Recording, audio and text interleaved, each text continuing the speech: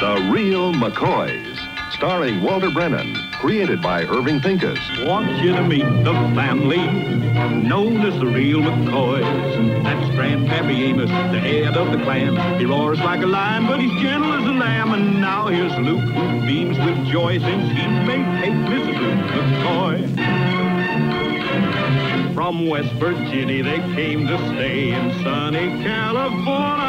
Old Grandpappy Amos and the girls and the boys of the family known as the Real McCoys.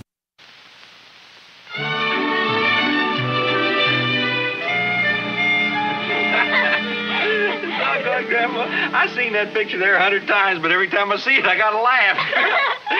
a full-grown man sitting up there on your shoulders. Cousin Leonard, he loved to play horsey up to the time he was 45-year-old. Young at heart, huh? That's about the size of him, yeah. But he had to give it up, of course, when he got to be a notary public. Who are they?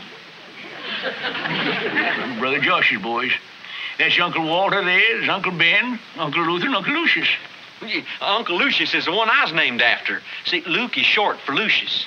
And little Luke is short for Luke. Yeah, that's about the strength of it, yeah. Them boys sure had trouble hanging on to their hair, didn't they? They look like a row of shiny pumpkins. They sure are bald. Such an early age, too, poor men. Well, I sure hope I'm bald when I grow up. I won't have to have any haircuts and won't have to comb my hair. Little Luke, you bite your tongue. A man's hair is his ticket to handsomeness. Say, Grandpa. Yeah, Luke?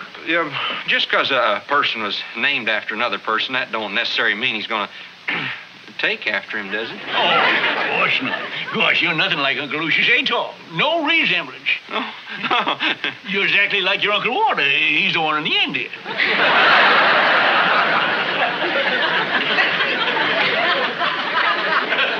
Who's that? Well, silly, that's Luke. Holy Toledo. Look at all the hair he had then. That head of hair was the first thing I noticed about Luke. I sat behind it for 6 weeks in Sunday school before it turned around and talked to me. You mean I had more than now? Oh, I don't know, Luke. Your face is just a little bit longer. Well, that's just a natural sign of aging.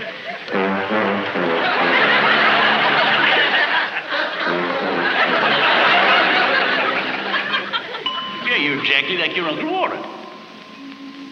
That head of hair was the first thing I noticed about Luke. You're exactly like your Uncle Walter.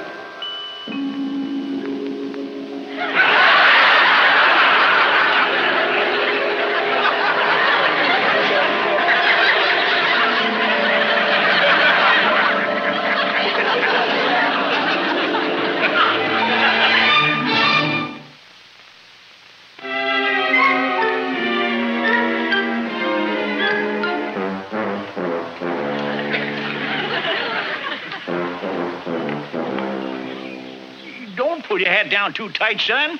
You'll shut the blood off in your head. And then? Huh? Go on. Finish what you were going to say. What are you all stoked up at? Just don't like people making smart cracks about my looks, that's all. Nobody said nothing about your looks. Now, come on, get going here so as we get this fence built. Scaring me like that. I'm sorry I raised my voice, Grandpa. Enough to make a man's hair stand on end. There you go again. Smart cracks. What's eating at you, Luke? Who says anything's eating at me? Well, you're sure Mr. Touchy today, jumping on everything I say.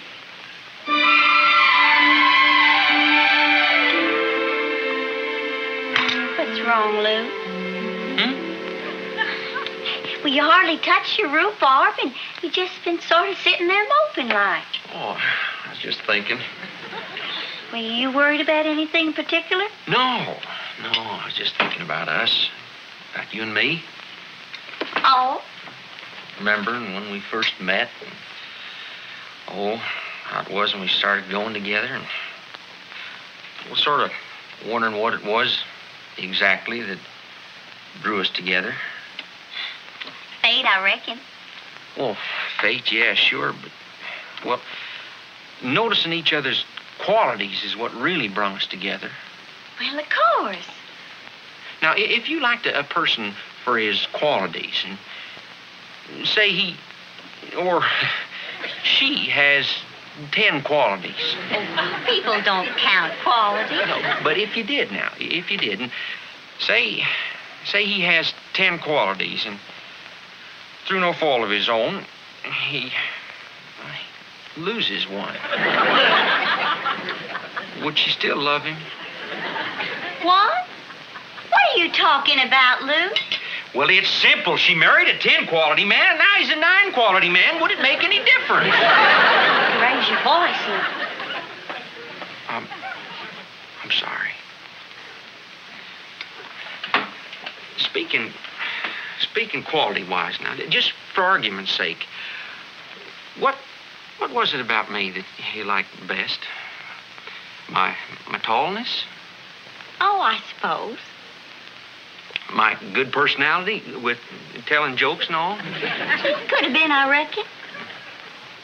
My smiling teeth? They're real nice, Luke. Well, now, what... Exactly what you... Luke, I don't know what you're digging for. All I know is that I love you just the way you are, and I hope you never change.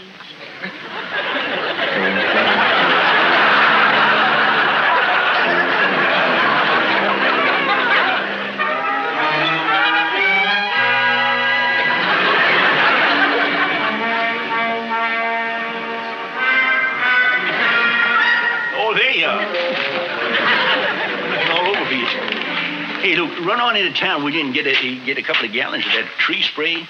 Yeah, okay. Be sure you get the right stuff now. It's called Killjoy. Killjoy. You know that other bug spray we got? Well, that wasn't no good at all. The bugs just loved it. They was holding cocktail parties on every single apricot. Killjoy. And say, Luke, watch McGinnis on the price. Don't leave him scalp you.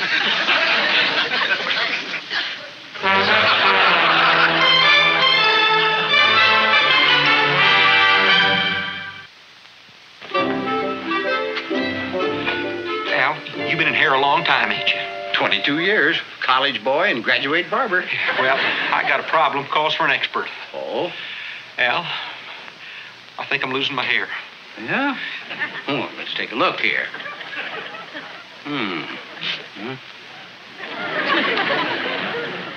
Yeah. The tide's going out all right, Luke. Yeah, the shoreline's getting wider. I knew it. Al, you gotta help me. You gotta. Oh, now, let's not panic, Luke. No, let's look over the problem and see what we can do to remedy it.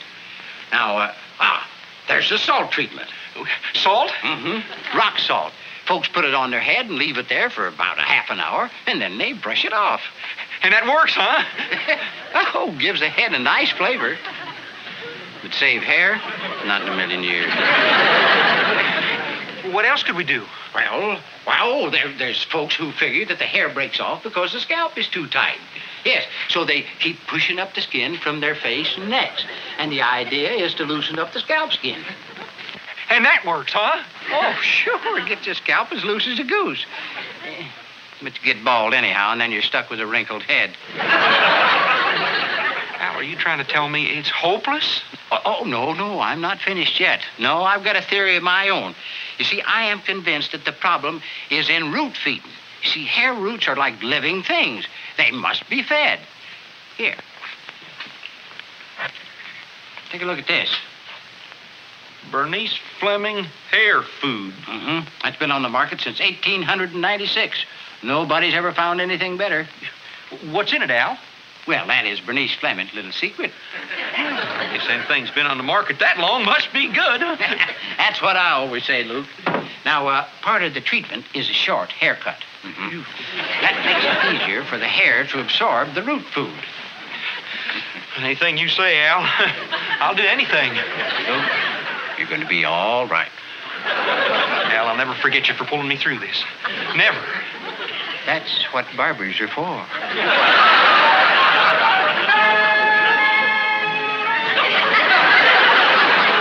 Luke, you had such a beautiful head of hair. You look like an old teenager. I always thought your head was round. Oh, for crying out loud. Can't a man go get himself a haircut without causing a whole ruckus? But why? Because I like it this way, that's why. It's style. Well, it may be the style for teenagers, but on an older person... What do you mean, older person? Luke, you know who you look like. Like one of Uncle Josh's boys, that's who. Please don't ever do nothing like this again. I told you the other night how much I loved your long hair. Long hair, long hair. What would you do if someday I was to get bald? Oh, silly. But no, I mean it now. What would you do? Well, every Halloween I'd light a candle top of your head.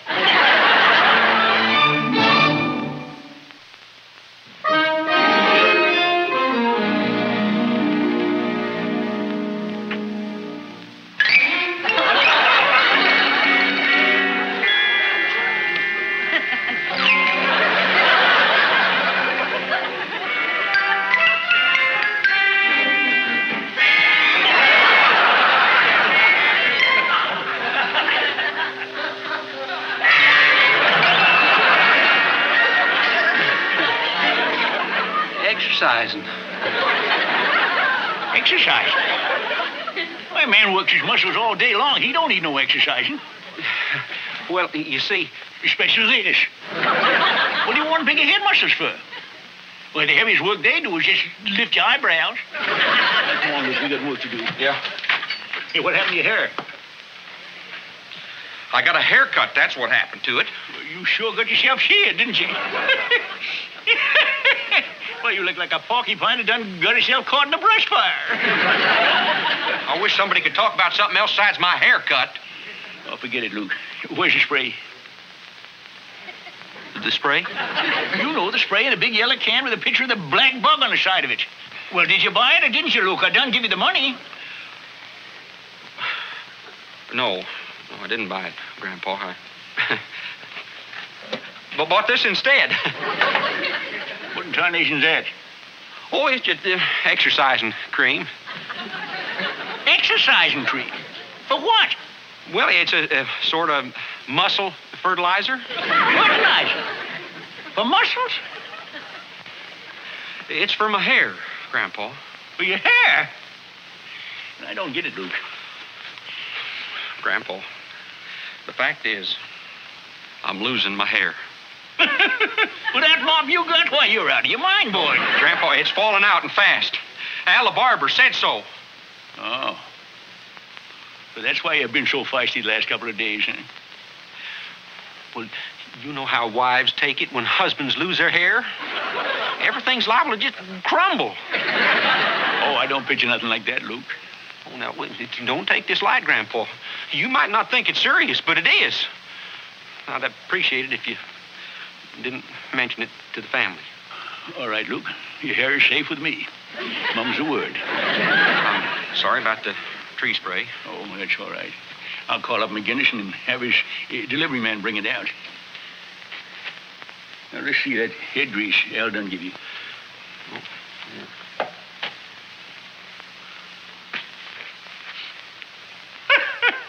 Why, this Bernice Fleming's head cream. Well, how'd you know that? You can't read. Oh, I know it by the label. This is famous. Why, there's little old Bernice herself right there with a sheep on the leash, see? What? You mean it's that well known? Oh, this goes way back to when I was a boy. This is world famous. Then it must be good, huh? Oh, the best. Why, all our Uncle Josh's boys used it.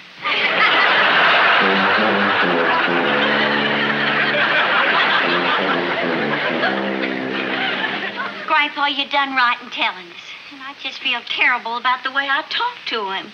Well, I kind of like his head with all the bumps showing. You understand what I'm getting at, don't you, Kate?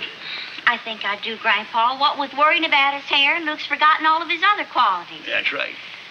Poor Luke, he's got so many good points, too. Why, he's got a fine sense of humor and a nice-shaped face. There just must be some way of letting him know these things. Yeah. Hi. Luke? I just noticed something. You got a wonderful sense of humor. Well, all I said was hi. Yeah, but you said it real funny. Look, there's a dish of soap in the kitchen. Go have it for lunch. I just come in to tell you McGinnis's truck is coming up the road. Oh, that'll be the tree spray. Luke, I made some blueberry pie. Would you like some? It's your favorite. Oh, no thanks. I'll just pour myself a cup of coffee. Hello. Hi. Delivery from McGinnis's. Oh, yeah? Didn't take you long to get out of here. Well, I had the truck running on all 4 cylinders for the first time since I've been there. You know, I think McGinnis thinks he's got a 3-cylinder truck. Set the cans down there. All right. How much we owe you? Joe Stepner. That's $4.90. How much? $4.90. It's $4.90, Kate. I'll get it, Grandpa. Been with McGinnis long? Oh, a couple weeks. How do you get along with the old coot? Oh, I get along fine with everybody. No one gets in my hair. Here you are, and there's 10 cents extra as a tip for you. Oh, you don't have to tip me, ma'am. It's all part of my job. Gosh, I'm just happy to be able to take a ride out here. You say, Kate, why don't you invite this happy fella to come in and have a cup of coffee? Well, sure. This is Joe Stepner, Kate. Well, howdy. Hi. Wouldn't you like a piece of blueberry pie, too? Oh, that sounds great. Come on in, Joe. Thank you. Oh, Joe, this is Hassie. How do you do, Nancy? Hey, Luke. Luke. Luke. You meet Joe Stepner. Hi, Luke. How do? This is Little Luke. Howdy. Hi. Sit yourself down, Joe. Oh, thank you. Big husky fella like you must have been an athlete. Oh, I played a little football for the Valley Aggies. Why, sure. You're Galvin Joe Stepner. That's me, son. Gosh, a football hero right in our own house. Did you hear that, Luke? Boy, I never will forget that game that you ran 90 yards for a touchdown. I heard it on the radio. Yeah, that was against Liebling State College. Boy, that was some weekend. My picture was in every paper. This shiny old dome of mine was on every sports page in the area. Shiny old dome? For the love of... Why, I never noticed you was bald-headed. Did you, Kate? I sure didn't. Did you, Luke? Well, Well, you know, most people don't. I used to think they did, though, because I used to think so much about it. Well, you mean you don't think much about it no more? Of course not. Being bald don't bother me at all anymore. It don't, huh? No, I got a million friends. You know, I'm president of the College Alumni Association. No fooling. Yes, sir, and I'm making great progress in the hardware business, too. Say, you're doing all right, huh? I sure am. You sound like a real happy fella. Why shouldn't I be? I got it made. You sure have. Yes, sir. And I say to heck with women. Who needs them?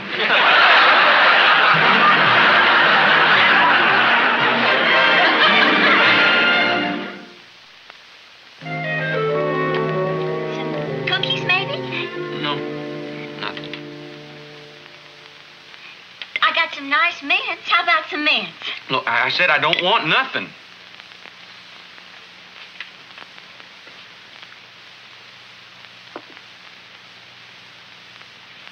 You sure stowing away a lot of that pie tonight, Missy. What's my first piece, Grandpa? That's the first piece too many. What? Well, you know, them pies of yours ain't skinny making, you know. But I never. Don't act so surprised. You know you're getting fat. Grandpa, are you serious? You're darn right I'm serious. You just open your eyes and you'll notice. Why, them little old arms of yours is commencing to look like freckled liverwurst. Grandpa, that's downright insulting. The truth all this is, Luke. Well, I admit I put on 1 or 2 pounds, but it sure don't. It sure do. Well, I never. And in the wrong places, too. Well, Grandpa, I'm not a teenager anymore. You can't expect me to look like one forever. Excuse me. Well, now see what you done.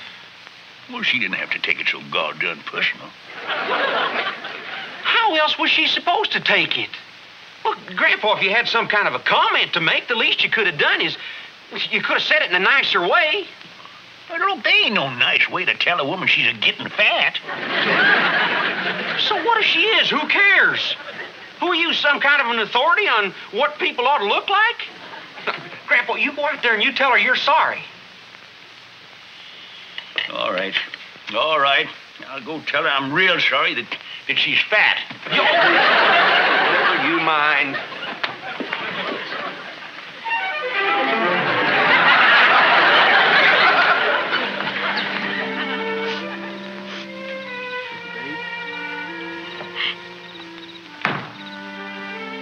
Take it easy now. Grandpa didn't mean what he said. You know that. That was just some of his ornery supper talk. But it's true, Luke. I have gained a little weight. Oh, so what? That ain't important. I try to keep myself looking nice for you, but... Well, I guess I'm just not as young as I used to be. Oh, now look at me. Come on, look at me. You know that no matter what, I'll always love you. Even if I get a little fat? More Kate, the better, I say. Oh, Luke, I'm so glad you said that. I guess we can't look like kids forever, can we? Heck, no. When you get a little older, well, your looks change. Besides, who gives a darn about looks? They ain't important when you love somebody. I'm so happy you feel that way, Luke. I'll always love you, too. No matter how you look.